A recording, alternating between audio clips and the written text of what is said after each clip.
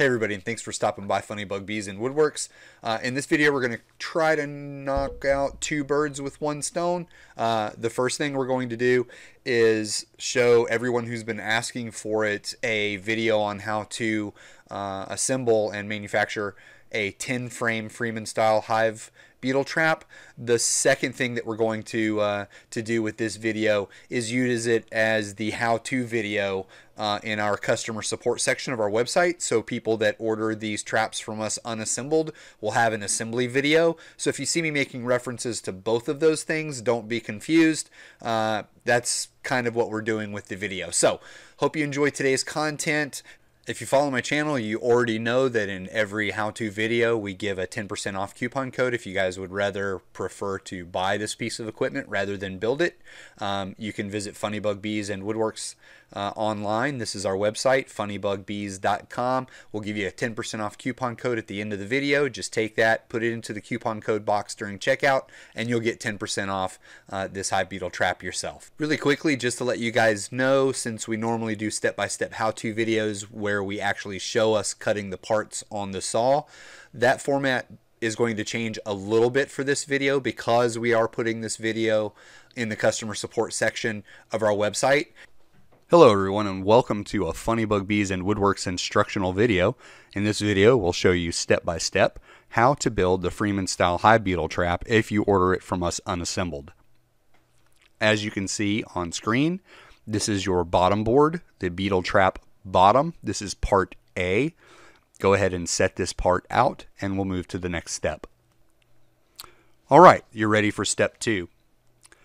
This is where you will attach the long rails that begin to form the space that your pan will slide into. Grab these two parts, align them both to one end of the bottom board, glue and either nail or screw them from the underside of the bottom. You will need to use clamps for this process. Your next step is to take both parts C. You have two of them. They are here and here on the video.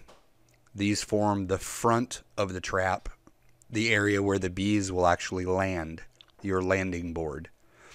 Both of these parts, parts C, should be glued and stapled or nailed to the front of the trap as pictured here. Your next step in this process is to take part D, as in David, pictured here,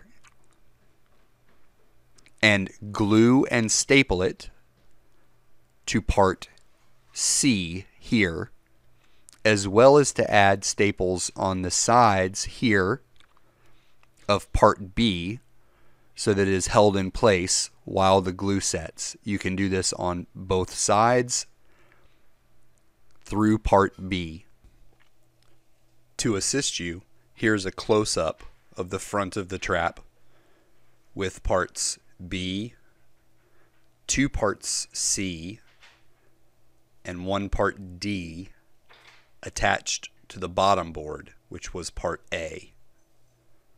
This shows what you should have completed at this point. It is parts A, B, C, and D. You will want to stop at this point and paint the trap. Top, bottom, front, back, sides. Paint this entire trap. You will also want to take parts E and F, which you have not completed yet, and paint those as well. After you have finished painting the trap, it's time to install the hardware cloth. The hardware cloth that we use is a special hardware cloth with a 3.2 millimeter aperture, the size of the openings in the cloth, which is the exact size of a adult female small hive beetle. That's why the trap works. Beetles can get through it, but not bees. So to install it, you're simply going to line the side of the cloth and the front of the cloth up with the side rails of your trap, which were part B here and part D here. It should run right there at the edge of part C and D and towards the back of the hive. You can install this by stapling it in place with T50 staples, and then we'll move to the next step. As you can see here, the hardware cloth should come flush to the rear of the trap, which is how you want it to be. Here we're showing you a close-up of the front of the trap where your bee landing board is. These were parts C and D. Make sure to staple all the way across the front of the trap, your screen in place, so that insects can't crawl out from under it or into it, and bees can't get into the trap area where the liquid will go. Your next step is to take part F, which is the short riser, and screw it in place. You will do that by putting a screw through the top of the riser here and down into part B here, and repeating for the other side. I realize this step is out of sync. We've skipped over part E, but it's generally easier to install this piece first, flush with the rear. That way your spacing is correct on parts E when we put them on.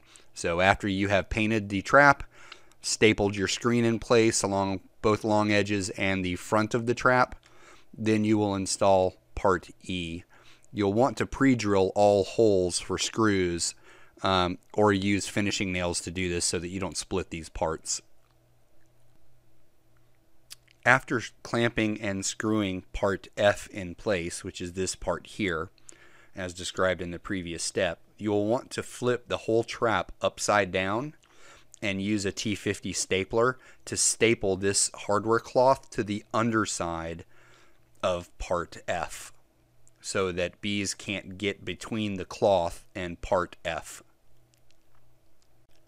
Here is another view of how part F should be attached to the trap. You will put a screw through this portion of part F down into part B on both sides of the trap, being careful to pre-drill for your screw holes if you're going to use screws, or using a finish nail if you're going to use nails, so that you do not split part F. Then you will staple this hardware cloth to the underside of part F by flipping it over. In the next step, you will attach part E, which is the long riser rail. There are two of these. They go as pictured, butted up against part F in the rear and covering part D in the front.